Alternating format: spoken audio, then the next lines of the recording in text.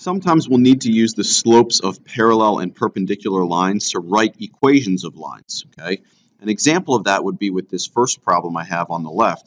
Find the equation of a line perpendicular to y equals 2x plus 4 that passes through the point negative 3, 4, okay? As with all lines, when I'm writing the equation of a line, I'm going to need to fill in two things, the slope and the y-intercept, okay? If I can get the slope and the y-intercept, then I am done and I'm good to go. Now, the first thing that we'll need to kind of pay attention to here is this is a perpendicular line to y equals 2x plus 4. We know that any line perpendicular to y equals 2x plus 4, since our slope is 2, the slope of any line perpendicular to that should be the opposite reciprocal, meaning I flip over 2 over 1, make it 1/2, and it's positive, so we'll change the sign to negative, so negative 1/2. So I'm just going to fill that. My new line must have a slope of negative 1/2, since it's perpendicular to this line y equals 2x plus 4. And now from here, they told me a point that it passes through, so I can go ahead and fill in the y and the x and write the equation from here. So I've got 4 equals negative 1/2 times 3 plus, we don't know what b is, so we'll leave that as a variable. This will give me 4 is equal to, I'll put this as, we'll use 1.5 here for today. And then I'll subtract 1.5 from both sides. You could do 1.5, you could do 3 over 2, it's all the same.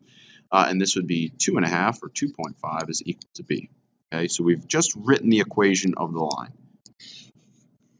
And what I'll do is real quickly show you kind of how this is all connected. You don't have to do this in a problem, but it helps to see the picture here.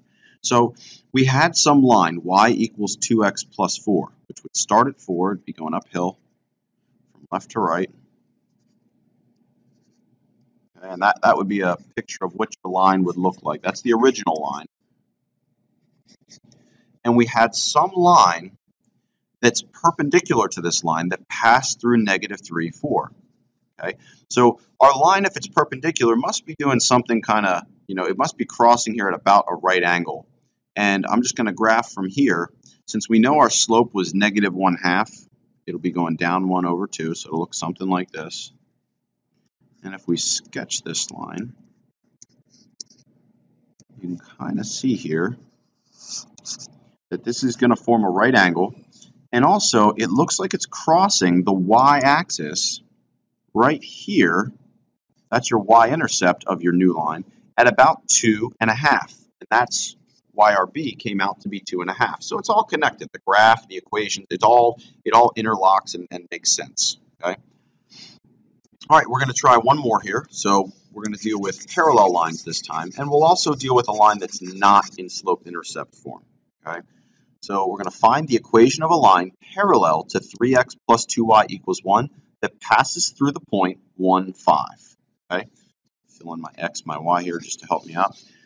Problem with this line is it's not in slope-intercept form. So if you thought that 3 was the slope of this line, remember that we need to isolate the y first. So I'm actually going to do that right now.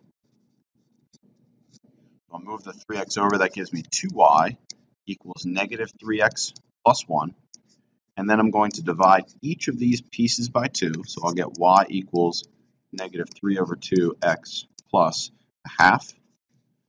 And when I'm writing the equation of the line, since my new line that I'm trying to find is parallel to y equals negative 3 over 2x plus 1/2, since they're parallel, I know that it's got to have the same slope. So I can fill that in, negative 3 over 2. If it was perpendicular, I'd have to flip it and switch the signs. I'd have to take the opposite reciprocal, which would be 2/3.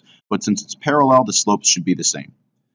Now that I have the slope, again, I don't even need this b. These b's really don't help us out here. If you see that, they're not that important. That 4 up here wasn't that important. We only really need the slope from those lines. But now that I have the slope of this line I'm trying to find, I can plug in the ordered pair. So we can do 5 and 1 in for the x, and we could do equals negative 3 over 2 plus, we'll put b as a variable, we're trying to find out what that is.